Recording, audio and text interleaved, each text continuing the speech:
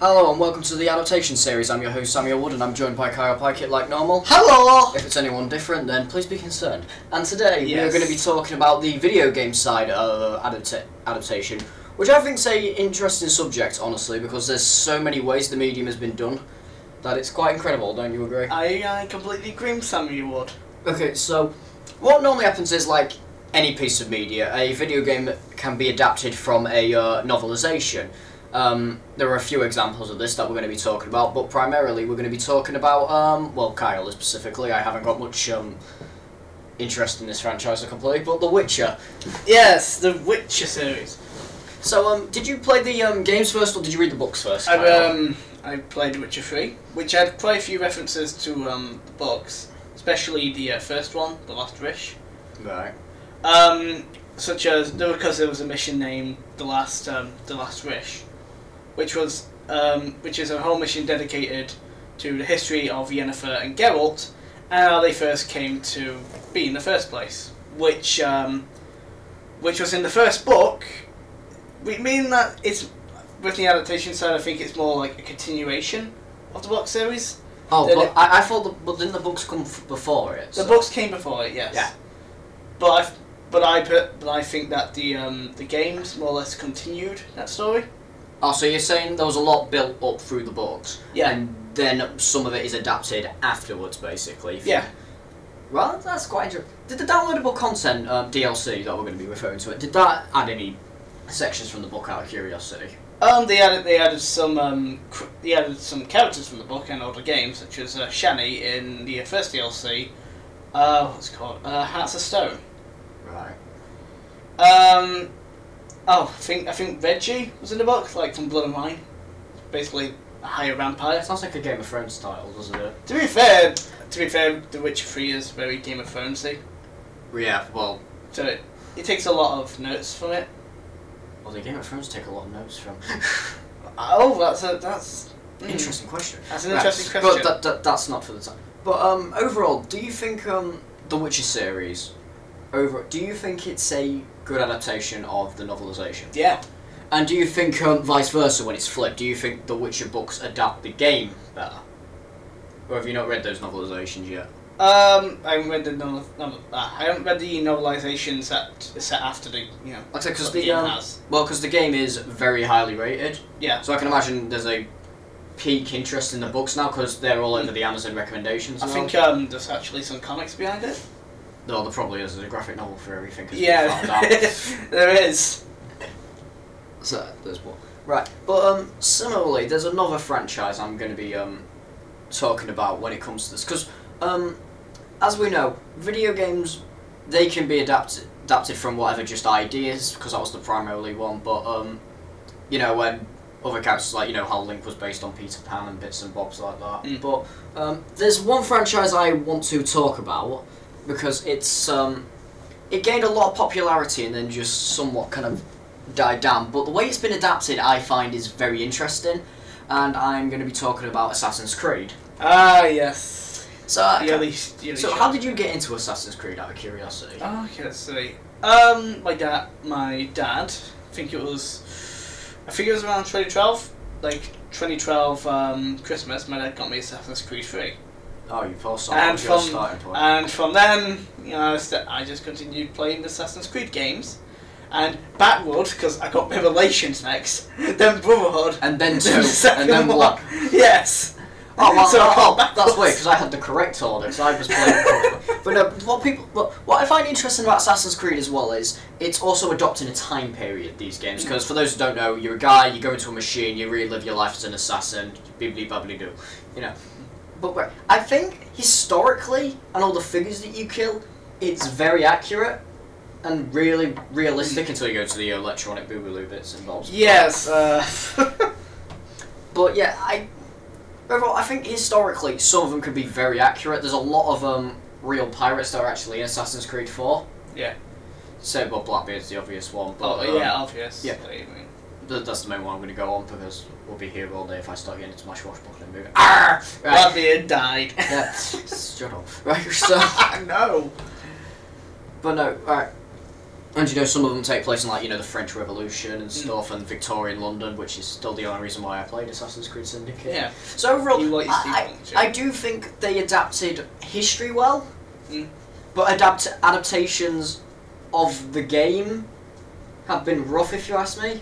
Because have you read? Yeah. Have you read any of the novels by any chance? I've read, I've read a few. I've read the second one, and I've read Black Flag. Black Flag was the first one I read. Yeah. How do you think they compare to the games? Do you think they're faithful adaptations? Yeah, they do add a few stories here and there that you don't see in the game. Oh, so they expand upon it like Yeah. any good novel does. Black Flag actually. It's Edward Kenway, right? He was the Yeah. main. In the Black Flag book, it explored Edward's past. Doesn't it have a big chunk before the beginning of the game as well? Yeah, like a large chunk dedicated to building Edward up. And then at the end of the book... I think the twist is he had a metal arm and he was trying to... At the end of the book, he travels back to Wales. And I think he starts killing some of the people that wronged him in the past. Do you think these books, though, surpass like the enjoyment you get from playing the games? No. Yeah. No. But yeah, so overall, would you call them good adaptations? I will call them good adaptations that actually do really add really interesting stories. Right, are you ready for a decent adaptation but a bad movie? Which one? Assassin's Creed, the movie. Oh god, I forgot about that. Well, I like, watched that with my dad and it was horrible. for those who don't know, sometimes we get terrible movies based on video games, and you'd think they'd end in glory, but unfortunately, the majority of the time, and online especially, they are received very poorly. Doom the movie, And there's a new one coming out. Can we not? Hitman got a movie. The Mario Bros movie is a masterpiece. The new Sonic movie is coming out. But most of these are really seriously weirdly received. They are just unbelievable. So It's only gaming ones that are actually, well received. I'm not counting Wreck-It Ralph. no, I don't count. No, it doesn't count. No. Cheating. But But the Assassin's Creed movie, it's one of those. It has enough of the elements of the games to look like it, and I guess it is kind of a loyal one. yeah, but when it keeps cutting back to Desmond Yes. doing a fight scene, like honestly, what the, like It's so poorly, choppily edited together, and it adds nothing to the franchise. So, I'd say it's more of an inspiration, and I know most people don't like it, I don't like it. but it is a highly popular franchise. Only about 3 or 4 people didn't know about it from the primary research that we did on it. Wow. So, yeah, it was really popular. Well, let's not forget Slender Man. Oh, the movie. Yeah, that one came out last year. That was garbage. That was just pure garbage. So do you think overall, do you think Assassin's Creed has been adapted well and faithfully?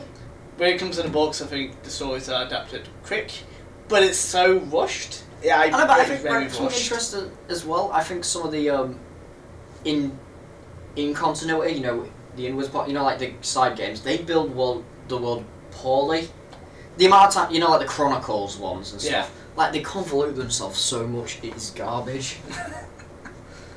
Like, in the first game, they're like, it was built these many years ago, and then Origins go, no, it was built here, but then the China games go, no, it was built here, and then all these, like, Yeah, make it in Japan, please. you just want a samurai game. Yeah, come on, right. Anyway, right, Assassination originated in Japan, didn't it?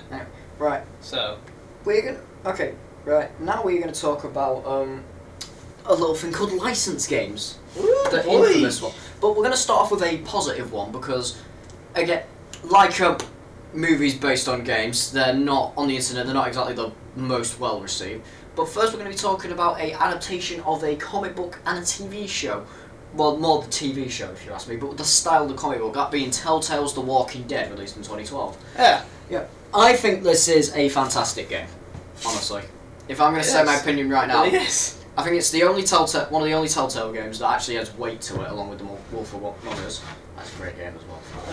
Right, but yeah. What do you think of The Walking Dead as a whole? Do you think it's an adaptation well? That's kind of hard to say, but when we're going by like the style, I think By the style, yes. I think it's very faithful because it does just like look like the comic if it had colour. Massively, yeah. Sometimes I used to play it in like black and white. Oh, no. Yeah, it was really cool. Wait, you can play it in black and white, really? I just pretty much just set my brightness and contrast to 0. Ah, right. I bet that was cool too. It was really cool. But I think because it has some characters from the TV show in there. I know they pop up. I know Glenn Glenn is most famous in the first season. We've got Herschel, Yeah. who is exactly how he is in the comics, believe it or not. Would you say he's more TV show or comic? He's more, yeah, it's more comic. Yeah, that's what I Definitely more found. comic.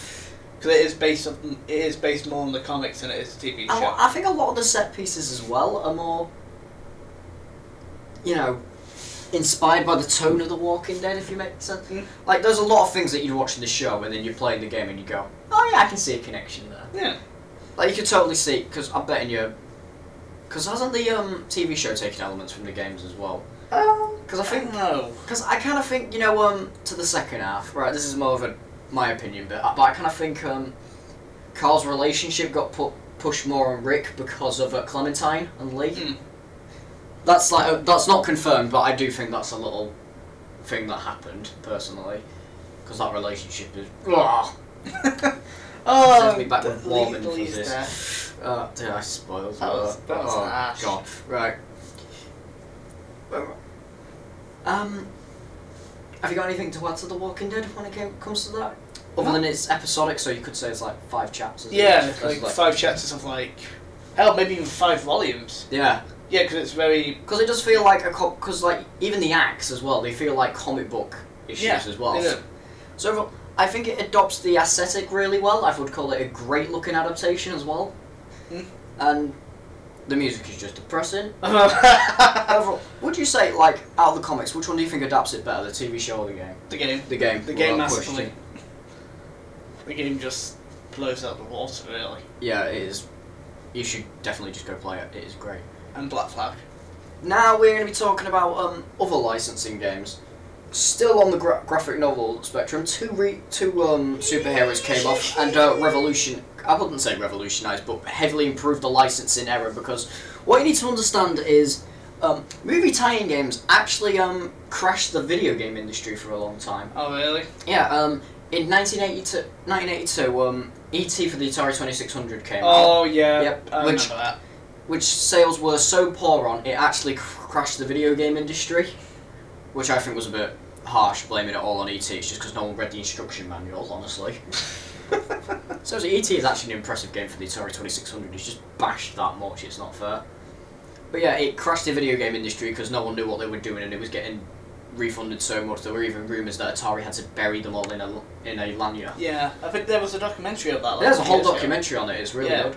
I think my mum actually put it on at one point. And side plug, the Angry Video Game Nerd movie is actually based on the conspiracy of it, before devolving into weird AVGN rubbish like normal. But no. Overall as well, as an adaptation, I think E.T., despite it being a bunch of blocks, it's actually decent for the technology. It's not like good by any standards like to these days, but yeah, it's not I mean, it's bad. better than Amazing Spider-Man 2. I mean, oh god. Well, but what they tend to do, what normal movie tie-in games tend to do, because I'm betting you grew up with a ton of them, is they add like new scenarios, but then they don't like correlate them into the main plot enough, and then it just feels like a janky mess. It's like one of those, you've got to watch the movie to understand what's going on. You know, stuff like The Incredibles for the PS2. The Amazing Spider-Man game? The Amazing Spider-Man. To be fair, the Amazing Spider-Man series is set after. Yeah, I know that. But I think they've got an excuse there. Actually, The Amazing Spider-Man 2, I'm pretty sure that's set down in the story. No, it's not. It's set after. I'm pretty sure it's afterwards. It's got to be after. When else could it be? Because Electro died in The Amazing Spider-Man 2, remember? Oh, yeah. But then he's in the game, so... Yeah. It's set down at the same time, and you see Max as a human in the game. So it is set around the same time. Yeah, I'm glad I didn't play this game. Anyway, but as well as Superman 64, that's another infamous, terrible licensed game. That is a poor adaptation by all standards. It looks like Superman, but it's so blocky, you might as well be playing as a cardboard box with a Superman logo painted on it. But you know, you can get some terrible movie license game. What else have I got listed there? I've got too many notes. He's looking at the Arkham ones. Shut up.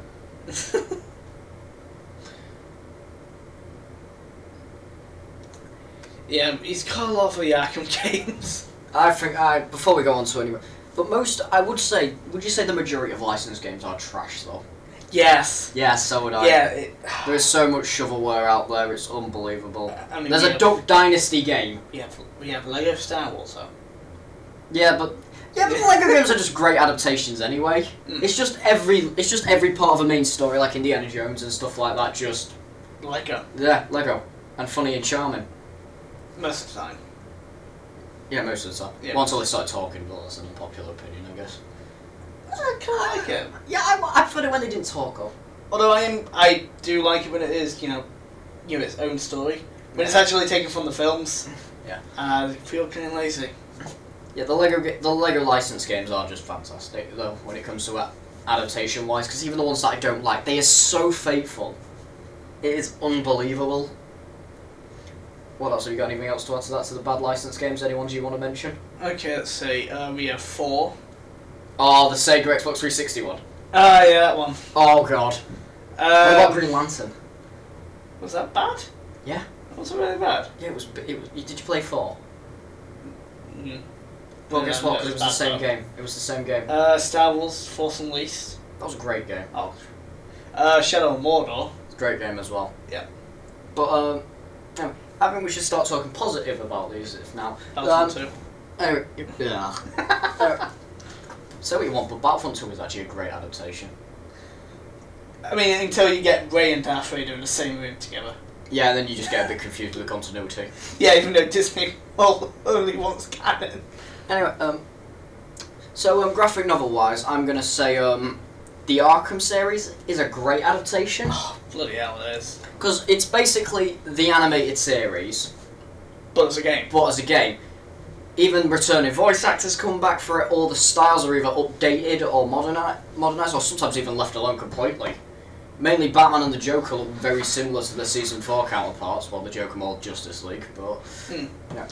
Voice acting's perfect, the stories are great and they fit the tone completely. They're just great games. I don't care what Arkham game it is, I will always call it a great game. Even the ones that aren't received that positively, I love Arkham that much. And even that's been adapted into its own comic book series and universe. Yeah. And guess what? Half of them are actually pretty good. The Arkham City prequel novel is, graphic novel. That's pretty good and helps explain some events in between, like how Joker took his territory. How some of the gangs are separated, how Bane became a powerhouse and was trying to track down the Titan and bits and bobs like that. And the artwork in them are gorgeous. It is Paul Dini writing it after all and all. So. Oh, it's Paul Dini? Yeah, Paul Dini came out. He's not for all of them because I know Arkham Unhinged is a bit iffy. Yeah, it is very iffy. It ruins a lot of... it creates massive plot holes. Like, it creates massive ones. Right, you know what my favourite plot hole in the Arkham series is though? Go on. It was, there's a graphic novel, there's a graphic novel explaining how, I think it's called like Prelude to Arkham Knight or something daft like that. Yeah. But it was basically a side plot where the Joker had set up a bomb to kill everyone, right? But the bomb blew the Batmobile up and that's why it broke. But if you read the Batman Arkham novel, one of the prequel novels about how the Riddler became into power, he's the one who destroys the Batmobile. And like the mobile games, some of them are set like 10 years before Arkham Asylum, but that can't be possible because Batman Arkham Origins takes place 7 years before Arkham Asylum. And in the mobile game, they've got all the modern gear. But so yeah, it's adapting video games can be hard, to be fair. But it doesn't matter. Every Arkham game I will love in some way, and mainly because I'm the most biased Batman fan in the world. Yeah, but yes, I can find enjoyment out of Justice League and Batman v Superman. All right. Oh my god. Okay, right. Here's one that I've got as overall. Arkham is a great. When we agree, it's a great adaptation of the Dark Knight. Yes, not just of the comic books, but of the animated series and Batman as a concept. I think.